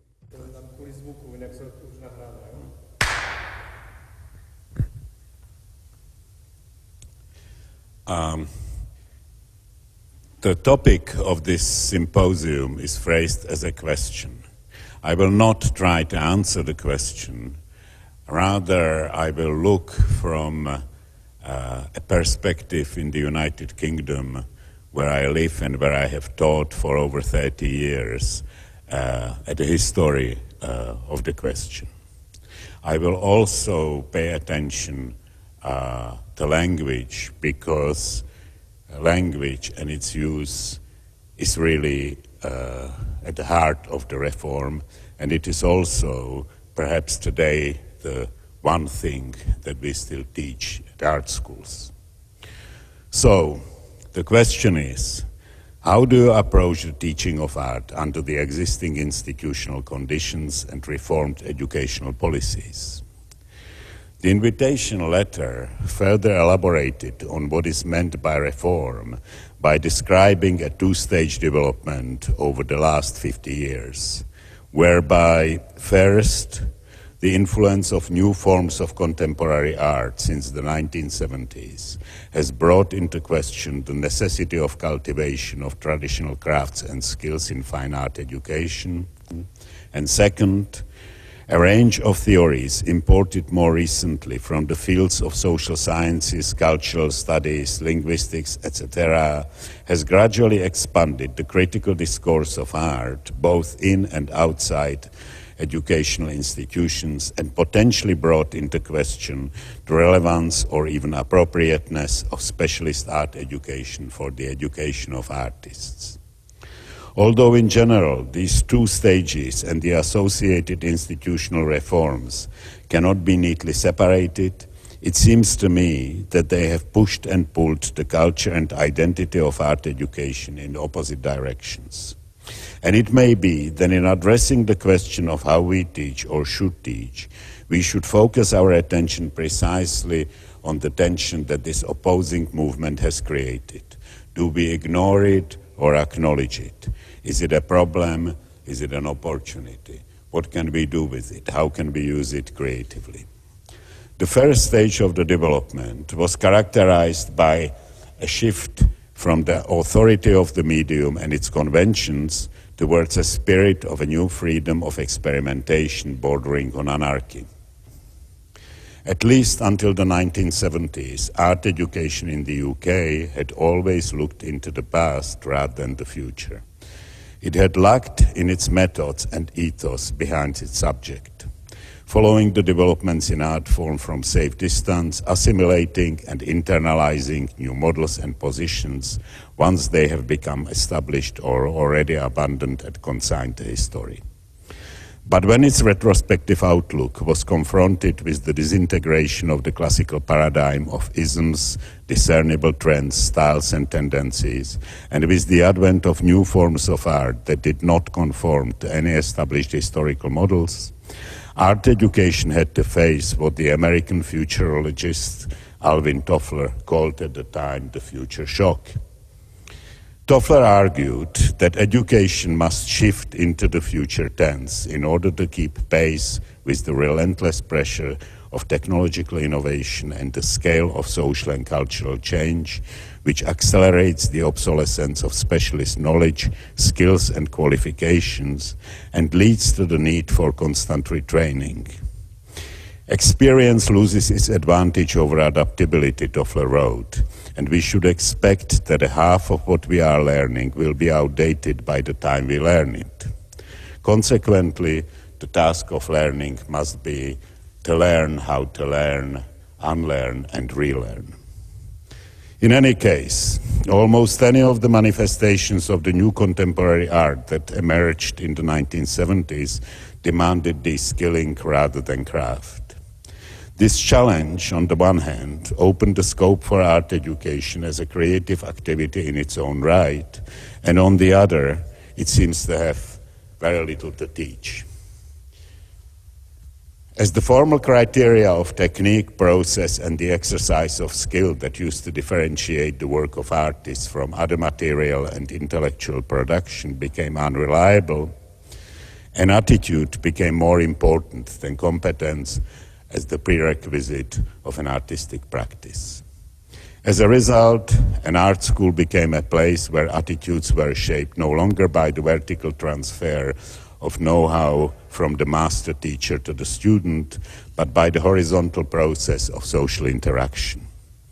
Kaspar Koenig, one of the pioneer art school reformers, insightfully observed that the most important facility of the 1970s art school was the student bar, and the most important formative experiences of a student were the conversations in it. As he summed it up at an art education conference in Southampton in 1995, if it hadn't been for the excellent bar at St. Martin's, there wouldn't have been rock and roll in Britain. The significance of this remark will become apparent shortly. The traditionally conservative UK art education responded initially and quite quickly to the future shock by trying to bypass the problem and contain the new contemporary art practices in what used to be called the third area, which is, I suppose, the antecedent of what is now called at this academy intermedia. In some institutions, such arbitrarily defined areas coexisted and continue to coexist in a happy mutual ignorance alongside the skill-based instruction and learning in the individual arts, from painting and sculpture to such things as leatherwork and bookbinding. But in the most, the traditional subjects gave way to the new means of contemporary art, and there is by now an established, if unspoken, premise that in fine art, specialist skills are something to be learned with critical skepticism, if at all, and then mostly left behind. Their main value may be that they give students something to unlearn in the future. I remember visiting a photography course where I was an external examiner sometime in the mid-1980s, where none of the 40-plus graduating students actually made any photographs. The first stage of the reform changed above all the way we talked about what we did. It brought into art education a host of new key concepts and terms. One of them was the word practice, which exemplified a position or an attitude rather than any productive activity. Another, quite surprisingly, was the word art, which brought in a distinction between the making of paintings or sculptures and doing things. Up until then, art as a generic term belonged to history and to the future outside the academy. Inside the academy, students were practicing in the dual sense of observing the rule and honing the necessary skills of the particular arts, paintings, sculptures, etc. Now, alongside making artifacts, they were doing art. By doing art, the students became artists. This feature of the first stage of the reform is perhaps more significant than we tend to think, for there is no parallel in the rest of the tertiary education. Nowhere else, but among art students, do students identify with their future occupations or professional identities. And although only a minority of the students perhaps ever pursue careers in art, at an art school they are all artists. And finally, a school of art became an art school. Art before the school, as one of my colleagues at Glasgow School of Art used to like to say.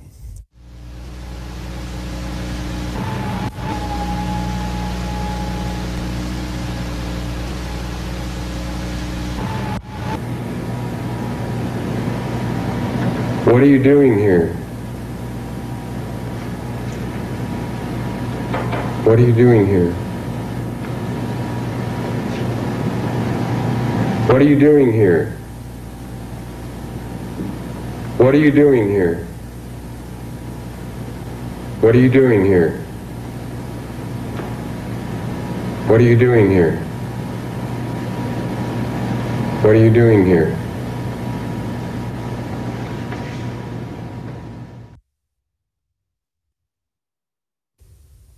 You can always rely on John Baldessari, a great teacher, to make the point perfectly.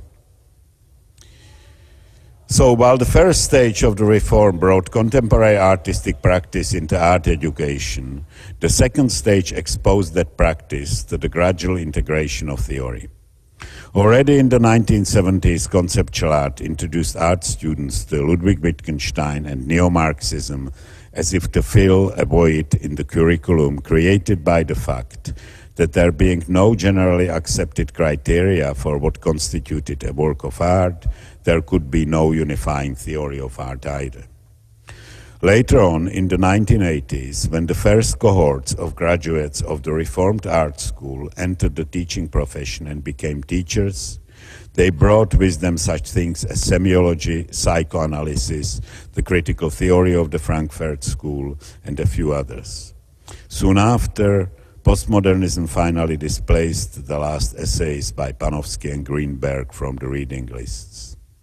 And although little of this was ever actually taught, let alone absorbed, it was met with a degree of enthusiasm, at least by the conceptually leaning part of the art school population, because the introduction of theory seemed to give some intellectual dignity and authority to artistic practice, which by then was commonly referred to by such words as inquiry or investigation. In the UK, this coincided with a dramatic structural change in tertiary education, where polytechnics, which had hosted most of the art and design provision, were forcibly transformed into the so-called post-1992 universities, and virtually all smaller independent art colleges were wiped off the map, leading the way to what has by now become a large corporate industry. At first, the impact of this change on teaching and on doing art was not great. This was partly because the physical infrastructure remained the same building, the same studio, the same workshop with the same technician in it. So when the art school became a faculty or a department or a unit or a subject cluster, it didn't seem like a big deal. But the new institutions soon began to impose on art education their own academic conventions and concepts. The most impactful of these have been research and the introduction of doctoral study and PhD qualifications, which by now have become the precondition of employment in the artistic industry. Since from the perspective of the institutions and the funding bodies for the so-called artistic research, a quote, a work of art cannot stand on its own as a research output, the relative value of art making has been diminished. In the new forms of academic art that have begun to emerge in and from the academic setting, such concepts as research methodology are now as much a required component of practice as the making skills once used to be. And although studio practice still dominates the fine art curriculum, for the university, the dominant academic form is writing, the dominant mode is theory, the dominant product is information, and the ruling principle is academic equivalence. This new environment for art education promotes in a new disguise an obsolete art educational paradigm. It is a return to an obsession with essential skills and methods and common standards of competence, except that these are no longer specifically artistic. These new methods are now the methods of production, are not the methods of production, but of evaluation. And the new study skills on the whole serve no other purpose than to help the student through the obstacle course of their university degree. Yet even if artist teachers now call themselves academics and researchers, and even if their products have become research outputs rather than works, art students are still artists and they still do art. But if a student in John Baldessari's class at CalArts in 1970s would have replied to John's question, I am doing art, today the reply at a UK university would probably be something like, my research is concerned with the issues of ... or my practice investigates this and that. Language and its uses are indeed what we teach and learn at art school. But it seems that today, in a UK university art department, the language is no longer ours. It reproduces and copies the generic language of the academic discourse and presents a picture of an activity grounded in institutional priorities and interests. Or to rephrase Caspar Koenig's observation, if a PhD had been introduced at St. Martin's in 1976, there would be no rock and roll in the UK.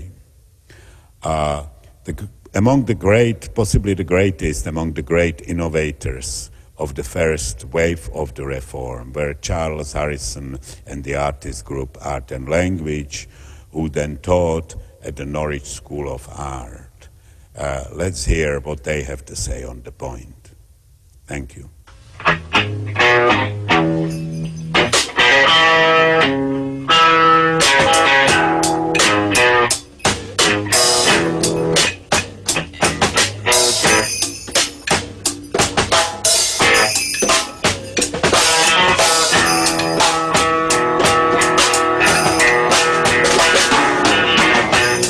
Is a GCE to regard language as a classless means of communication.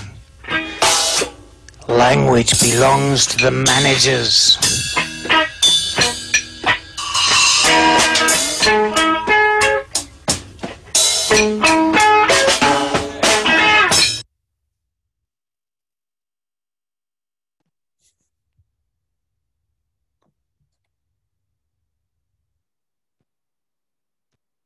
So thank you for the final video from Pavel Bichler, and I will slowly open the discussion. Thank you all for your great contributions. I just forgot to introduce myself at the very beginning. I'm Dušan Zahoránský, and I'm with my wife teaching or leading an intermediate studio at the Academy of Fine Art here in Prague. And also I'm responsible for study affairs. So I'm one of the manager board member. And so these 4 contributions were very, very somehow important for me, because I like many problems which were somehow defined or questioned there. So my somehow summary is that there is somehow common ground that the art education or also the independent initiative as a school of engaged art and good school are also kind of infrastructure for lifelong learning and unlearning. So if we quit the word art, so I found somehow the common point of all four contributions that they were defining the infrastructure, which somehow is created already in history, like here in Prague, like Alexandra's example, the School of Applied Arts in Prague, which is already something like 100 years old. Or on the contrary, there are very fresh and young initiatives like Good School and School of Engaged Art. So there is this topic of infrastructure, which has several layers, several tools where the participants or collective or students or let's say these people who took part in the process meet and discuss the topic. So there is, from my point of view, kind of personal level where each participant has somehow privacy to explore the problematics of art in a very wide range in his very private perspective. So there is another layer is a kind of social interaction within the individuals, and there is a kind of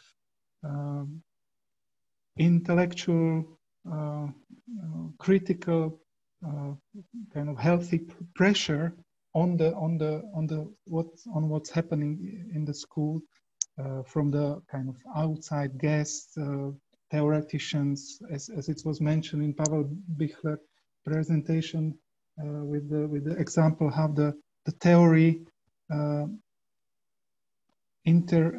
came or somehow attacked the academic systems and became one of the tools. So my question is also at the very end there is the term emancipation, like kind of goal of the institution is to provide emancipation for those who are involved. And my question is maybe first to MJ Pringotono, that if this not artifact-driven education, as it is in a classical academies, but more attitude-driven education, what are the tools to somehow evaluate the progress or the development of the attitude of those who are involved? Because if we have an artifact, we can say, okay, the colors are too bright, the face is not the correct, or the stone is carved roughly, or it's not polished enough. So within this field, there are certain criteria, but of course we are operating in a different environment. So what are the kind of evaluation tools for the attitude-driven education? Yeah, thank you very much for the question. Talking about good school, actually, we have also talked about years before, because it's developed by 3 collectives. It's a very different focus. One is Ruang Rupa. I think you already know what Ruang Rupa is, what they are record. And also there is a Serum. Myself is from collective Serum, more focused in questioning about what happened in art pedagogy. So that's also the reason why now we come here.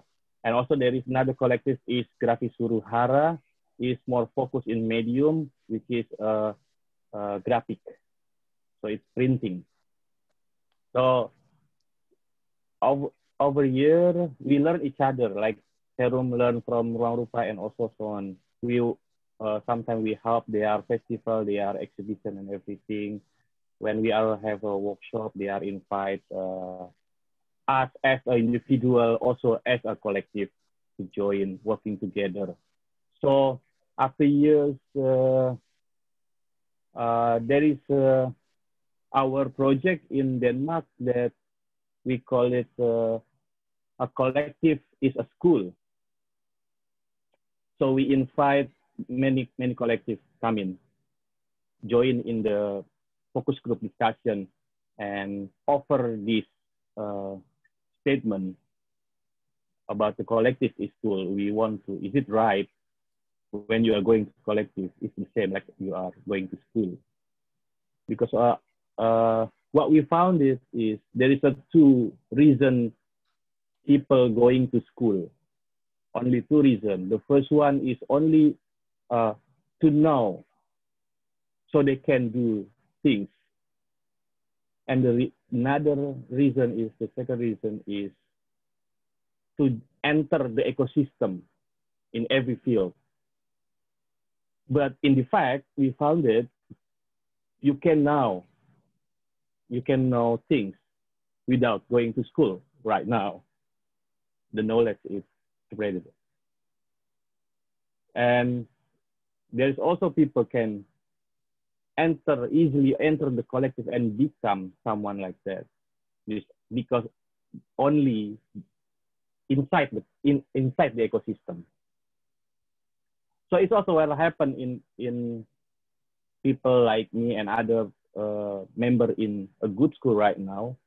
They come from very variative disciplines, and then some of them, yes, they are also study in art school, but some of them are not, but they also can become an artist in a school, in good school. So now, actually what we found is we know that the educational model in art school is to challenge individual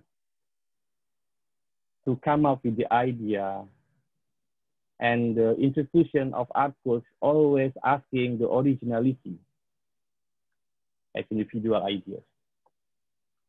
But in good school, what we challenge is how can you can share the credit, how can you share the ideas into the table, and it's become like belong to everyone there, and the idea can grow more and more and become what we are imagine together. But of course, we also still believe that individual is a matter, because every collective is also depend with the members, who they are individually, what they can do, because there was their resource, very important one.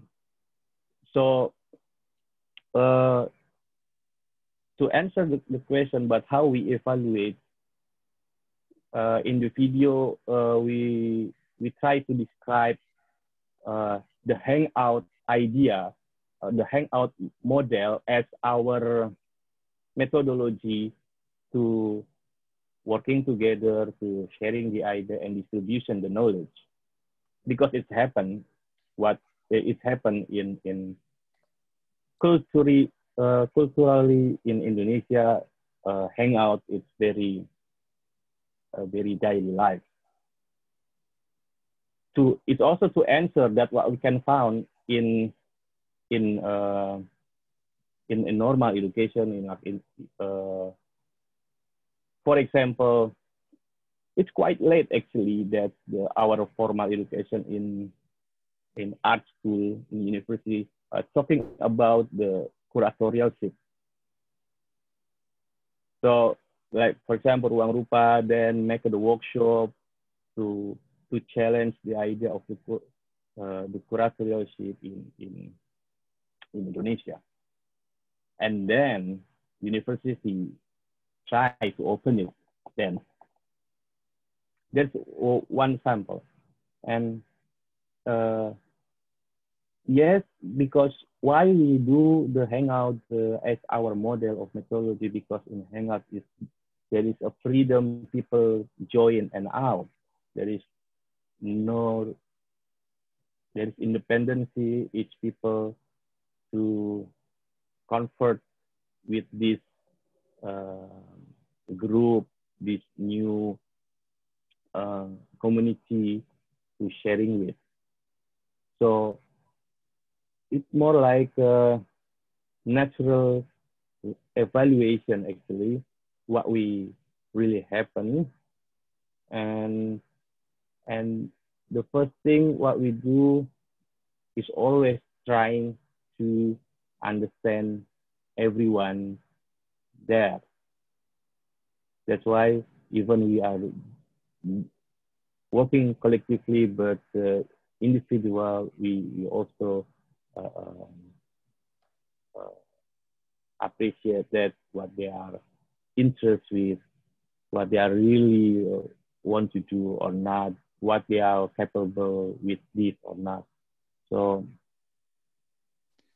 yeah, go on. Yeah. It's oftenly also come and go people in the collective. That was natural, and sometimes, for example, in my collective, there is someone who want to go out from the collective. Actually, we really push them to go, because we also thinking that when we are going to someone else or focus or working or more another things, someday they will come back again and then share that knowledge. That's also interesting for us. Yeah, Dmitry wants to react. Thanks. Yeah, actually, I was inspired by Pavel's talk, and actually how to evaluate attitudes. Doesn't matter that we know from 60s that attitudes becomes form often. But for us right now, I think one of the major evaluation, those who manage to make rock and roll. And you feel it. And actually, if you have in the class people who make rock and roll, you are super happy. That's it. Thanks. Yeah, I also like the Pringotono comment on what the focusing on what the people bring to the table and how they share the knowledge they have or they have. So I think it is a kind of different attitude to evaluate the result is one thing, and to evaluate the manner how personal or individual is sharing his own knowledge and how somehow skilled in it he is. So that's interesting point. And maybe I want to ask Alexandra, because I think that in her presentation there is for me kind of interesting. It was a very dynamic, in a way passionate collage of the deconstruction of photography. So I felt like all those young people are really destroying the photography from the different points. So, but at the same time, we are in the context of a kind of comfortable post-Soviet republic with a kind of established cultural institution. So we are living in a comfortable world, let's say. So I'm wondering how her students are dealing with this comfort, and what is she using as a tool to somehow bring the discomfort in their life. Okay, yes. Thank you for question. Thank you for invitation to Academy of Fine Arts in Prague. Yes, so basically my contribution in the video form, I would understand it very much as a somehow archaeological site. You know, you have all these layers of time or something, or interests, paradigms, circumstances, group of people, everything is projected in this. And to answer maybe directly your question would be in a way that I think at the moment the teaching changed into establishing or creating the situations which are very unstable or completely confusing the group of people what's going on, like, and as well admitting that someone who is supposed to represent an authority is actually on the same level as they are students, basically not knowing where we are going. And I think this is something to completely destabilize what you said. Yeah, this is destabilization, because coming from some kind of like a secondary kind of education moment, they are so they are like already, they learned how to execute things. You know, you give them a task, they fulfill, they get the grades, they are evaluated, and they progress. Yeah. So, and for them, this is some kind of like, and this is something we are trying to subvert entirely. Like basically, you bring some kind of situation, and you don't know what's going to happen, and I have no idea what's going to happen. You know, it's like Beckett moment. You know, just to fail better. You know, like. Or something like so. Yeah, this is my answer. Thank you. Thanks. I will maybe pass the word to Dmitry, and there I found maybe somehow interesting the point of creating. Maybe it's also example of good school, that to creating kind of shelter, but at the same time the shelter which doesn't hide, but the shelter that provokes action. So my question is, what somehow kind of institutional framework this shelter could have? As for example, as it was in good school, there was this comment on drinking a coffee and paying later, so that there is kind of friendly financial environment already, like within the community, so that even the money somehow gets something softer. So I think how to somehow strengthen this autonomy of the institution, so it really become kind of a self-confident unit within which can fight this normalization. So how far we should go with this autonomy? Complicated question. First, if it's a shelter, yeah, I also talk about also the trendy notion of safe space, and I told we are not safe space because this vulnerability, especially in Russia and politically, maybe it was a little bit unclear because, you know, our collective have quite open oppositional, let's say, or maybe for you, like in Czech Republic, easy to understand as a kind of dissident, different form of dissidence, from activists who quite openly against Putin to LGBT activists who are not welcome in the society. Most strongest movement right now, I didn't tackle this issue, it's about feminism. Actually, right now, I would say 90% of participants of the school are female. Like, I would say everywhere, but right now in Russia, it's most interesting trend. And also what is also quite unique when you have 3 waves of feminism at once. You have first wave, second wave, and third wave, and new ones which are absolutely simultaneous, not like in the West, one grow after another in dialogue. No, they just exist. They're all present in your space, you know.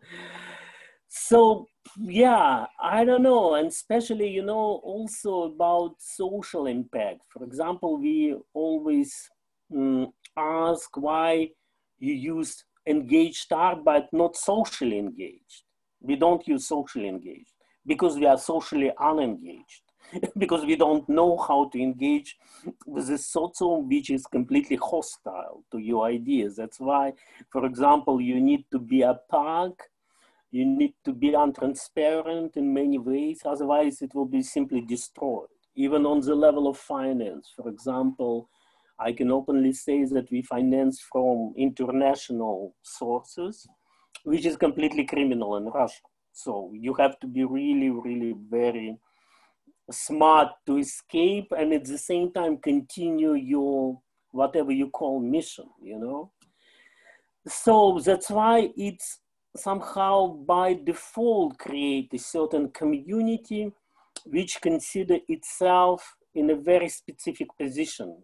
It's kind of confidential community of Soviet dissidents who are absolutely obviously against the system, trying to find a way to realize itself, to become visible, but at the same time not to be repressed. Of course, some people get some fines for their action. It's not yet that brutal as it might be in Turkey or in Iran or in China, where we have pure censorship. But at the same time, you know, it's really very shaky balance between what we want to say to society and impossibility to say, because communication occurs. So we are kind of place where we keep this potentiality.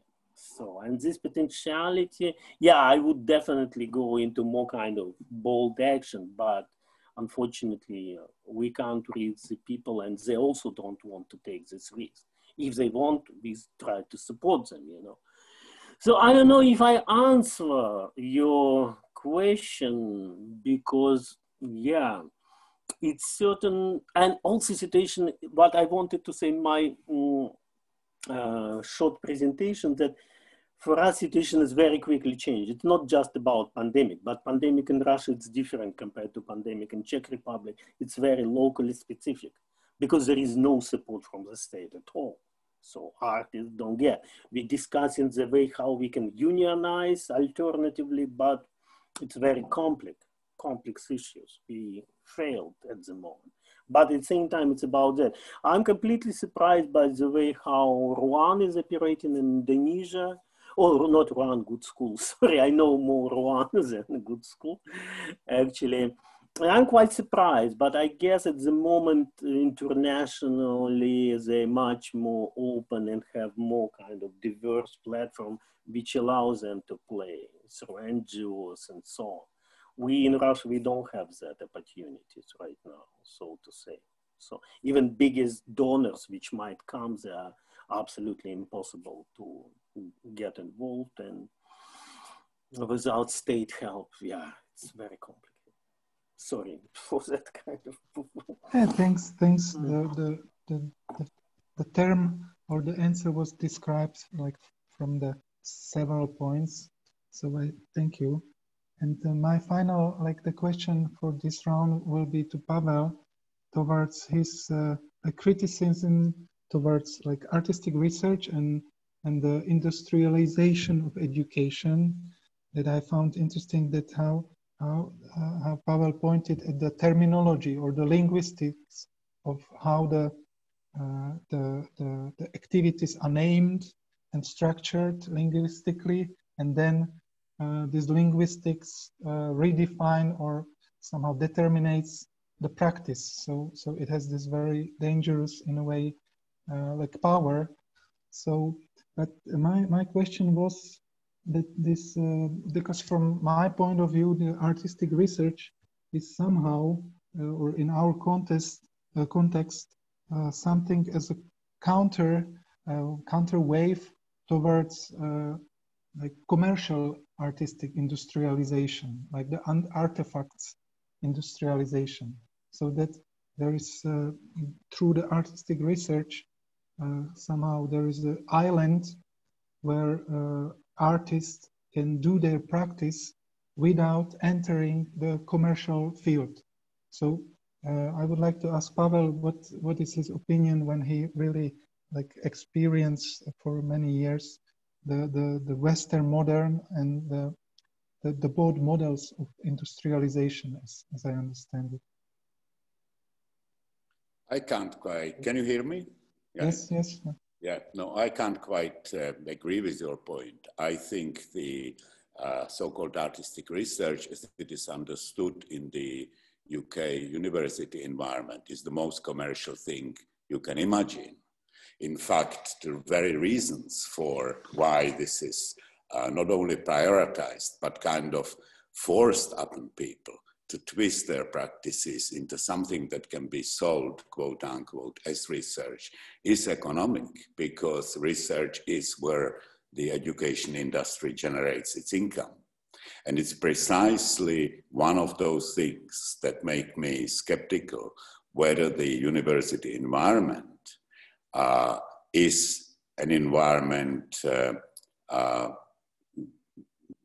that is kind of conducive to art education, not only in the kind of traditional sense of art education, in the traditional sense, but any relevant model, you know, because the university environment imposes a kind of standards of research in a sort of loose sense across all disciplines uniformly. And so that sort of suppresses the value of artistic practice and indeed the value of the kind of, you know, attitude or the kind of freeing of the creative space that the first wave of the art school reform, the introduction of contemporary art into the art school, brought about, and kind of reverses it back towards a very, very kind of obsolete educational model, i.e. the old academic model, for which I don't want to kind of elaborate on here. I think my little video said it sufficiently.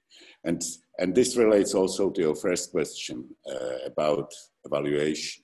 Evaluation is, of course, at the center of, or important anyway, in any pedagogic model, because evaluation basically means that you kind of, as a student and as a participant, find out what you are doing.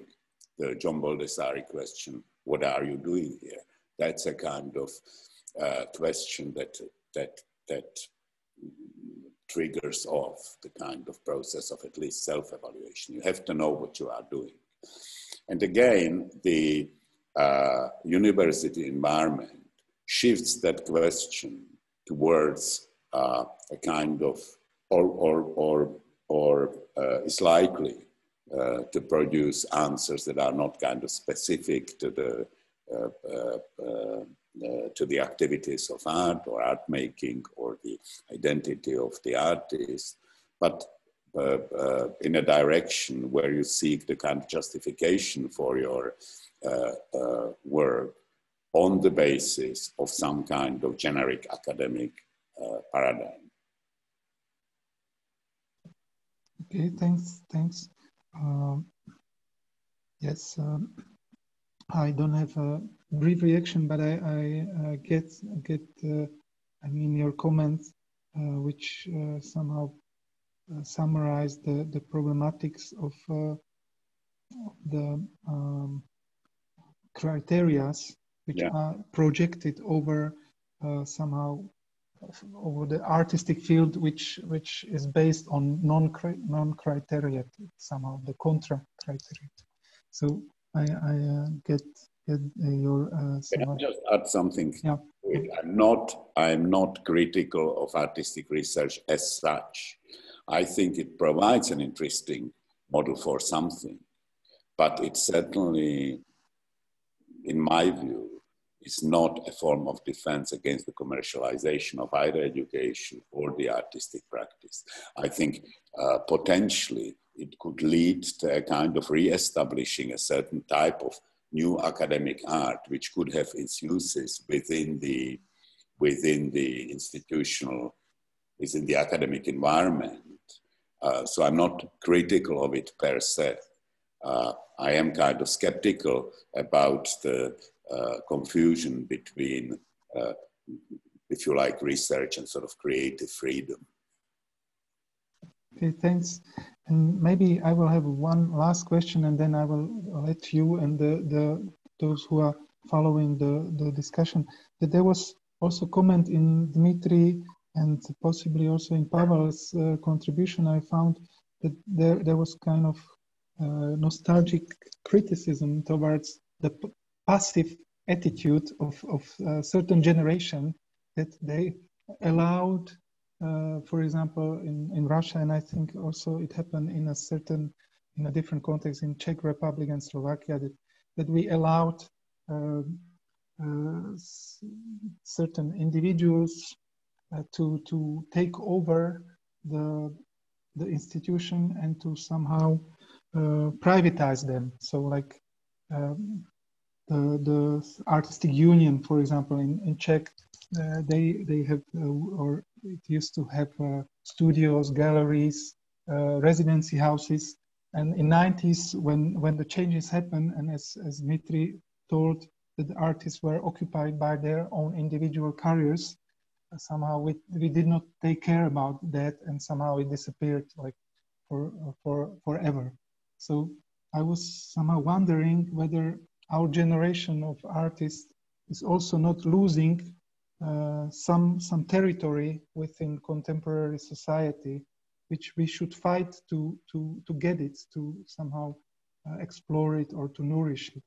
So whether there is, of course, you as an initiative, you doing kind of different strategy, that you're doing your initiative and you are slowly taking over the attention and the space, and you get stronger. But my question is whether we are not missing some territory which is somehow taking from our hands right now. You'd like my comment? Yeah, could be. Yeah. You know, yeah, it's very good question actually, because your comparative approach I really appreciate. You know, we still have that bench of conservative. For example, Union of Artists in Russia didn't disappear. We have the same challenge to take over that academies, which also mega conservative. And also, I would like maybe to mention that infrastructure of houses of culture, provincial ones and big cities, are still quite interesting. But you need quite serious generation change in the movement of a people who really consider and concern about it. But there are pretty a lot of space to expand. But unfortunately, you know, we are still stuck with that pleasant, unpleasant paradigm of that kind of avant-garde where just 10 people doing something and communicate with young generation. It's quite okay, especially for my generation maybe, but at the same time, it also reflects general political climate. But at the same time, of course, you imagine more, and yeah, it would be really interesting to see if that certain change of the power in Russia will happen one day. Unfortunately, we hope it will happen soon in 2024, but I didn't believe that Putin decided to stay forever, and now it's really kind of delayed perspective. So I don't know. But we'll see. Right now in Russia, kind of new institution, private ones, especially in Moscow, which quite serious in expanding into provincial or outskirts of Moscow, like we see. So I can criticize them for certain things, but certain things I absolutely respect and really enjoy. So. Thanks. And maybe Alexandra, she mentioned the situation within the art education, that there is this critical disbalance between like female and male personas involved. So this is maybe, but of course it's somehow evolves, but maybe this is also kind of territory which has to be reshaped, because if not, then it will be like this for next 100 years or so. Yeah. Well, this is not me to somehow talk about it, and it's not my topic, and it's not something my engagement. It's not. I'm not a warrior for this. I'm not like a feminist who is trying to claim this or pinpoint out the situation. But I'm just aware of the situation, you know. So, and as I claimed, like in the beginning, that I feel like as well, like I'm some kind of an example, like that serves some kind of purpose in order to, I don't know, just like give some kind of description of the current situation within this kind of educational systems. I would just say that it's just very slow, you know, and I don't know, like, I mean, it could be also that it's like a social structure is in a way, in delay in a way. So women maybe also, you know, like, I mean, just because also I come from completely different background. For me, feminism is not a topic, you know, because in ex-Yugoslavia, somehow you didn't feel this kind of need to emancipate. You know, it was never this kind of like substantial for a woman to come out or something. While here, I feel it's more kind of like a trend at the moment. And of course, it is a problematic, but on the other hand, I think you are still, you know, you still have me here, so it's possible. Yeah, I mean, I'm not saying there is,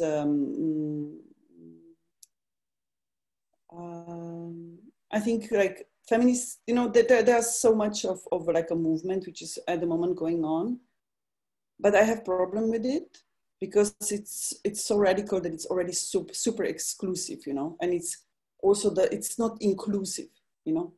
So for me, it's just creating another parallel super closed structure within this, which is just trying to demonstrate something very ultimatively, you know, and even in a way like in a militant way, you know. So I can't identify with this as well. So I'm just going my way. So this I'm not interested in this somehow. Thanks. My friend, our technician, asked me to announce that if somebody who follows us want to have a question placed, please lift your hands, and our administrator will allow you to interrupt or intervene. So from my side, I just want to thank all, and if you have some more comments, please feel free to do it now. So, if I can say, because I'm I'm not female, but at the same time, as I would say, one of the few radical turns which happening in art right now is definitely feminization, and even different form of vegetation, care, and so on. And actually, I'm very excited about it because it's really something completely new way of approaching art, approaching relationship. And I guess it really is the future, and maybe it's the last decade when such situation when I'm as a man can do it. I agree with Alexandra, a certain way it can be considered as exclusive. Luckily in Russia, we right now have quite old tradition of that. As you mentioned, in Yugoslavia, quite inclusive feminism, feminism based on equality, not on that kind of autonomy and certain type of separation. Yeah. So, but at the same time, I would consider it as a more general aesthetic and philosophical movement, which is really very vivid, very viable and super powerful, and we learn through it. So I really, really think, of course, there are certain deviations which you might not like, which might find or in a dialogue with them, but at the same time, it's really substantial, especially that special shift in discussion of care and reproductive work, which is really substantially changed the art world right now. From grassroots and from certain kind of bureaucratic way too. So, which we might not like, but it's there. Yeah, thank you. Thank you.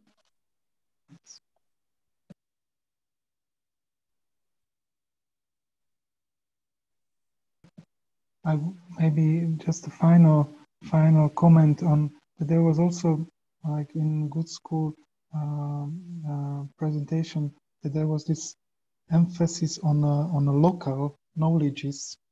That there was this quote tacit knowledge, but and also in Pavel Büchler presentation there was the commentary, the shift from crafts towards skills.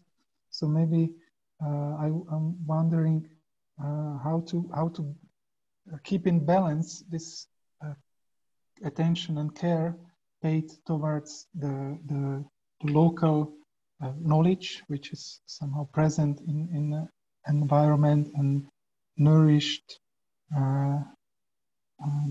in some tradition, and at the same time, like not to make it rigid and as a kind of academic rule. So maybe I want to just finally ask Pavel about this process of distinction between the skills and crafts. Yes, I'm not sure I made quite sort of that distinction. I suppose one of the real problems is that we are not certain anymore, or at least I'm not, and I can't see how anybody can be. What, if any, model of art education is relevant for the education of artists? And why are we not certain of that? Why is it so difficult to tell? Because we are not even certain of what the subject, and in any education you need subject in formal education, what the subject actually is. How do we define the job of the artist in the society? How do we define the skill set that artists need? What do they need? What is it, the things that they make or do, and so on. And one of the interesting challenges for art education could be precisely to try and find that out. Now, there are different schools of thought as to how it could be done. The dominant at the moment seems to me being very much kind of discussion oriented. Yeah? I would be sort of interested in a way of trying to find out through the practical kind of route of doing things and making things. And I suppose in the process, one could then discover not exactly what kind of skills are necessary and needed, because they will always be relative to each individual practice. But at least perhaps generically, that question that you posed for this symposium, how do we teach art under the existing institutional conditions and policies and so on, would become somehow more kind of tangible. You know, one could kind of work with that question in mind. If you shift it from the discussion or from the dominance of the discussion towards kind of more towards the focus on the process of making and doing. Thanks. But for me, as a kind of a positive like orientation point of this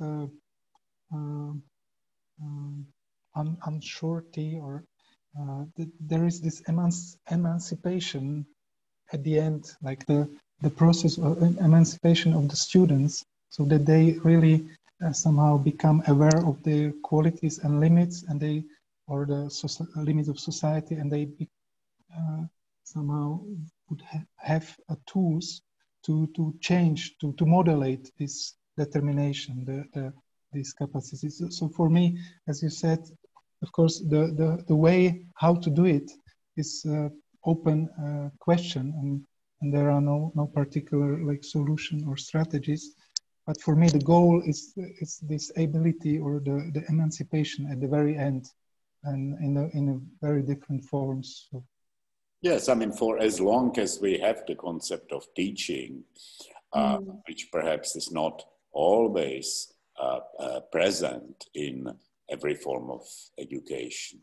You know, the good school concept, for instance, does not seem to have that kind of, you know, at the heart of it, that there is an input which we call teaching. But for as long as we have that core concept, which certainly is there in the older academic model and in the university-based British model to a very great extent, then we need to be posing constantly that question, because if we expect that those who are supposed to learn, i.e. the students, will sort of be somehow aware of their learning, then we have to be actively aware of what we are teaching and how we are teaching. Thank you. We are teaching at all. So, dear friends, I don't want to make it like too tiring. So, thank you very much for meeting and for your contribution and discussion. Hope you enjoyed it and we meet in the future physically. Thank you very much, and thanks Vít Havránek for building this format. So, hopefully we'll meet. Thank you very much. Thank you. Yeah. Thank you very much. Thank you. Alexandra. Bye bye. And Papa. Thank you very much. Bye. Bye. Bye.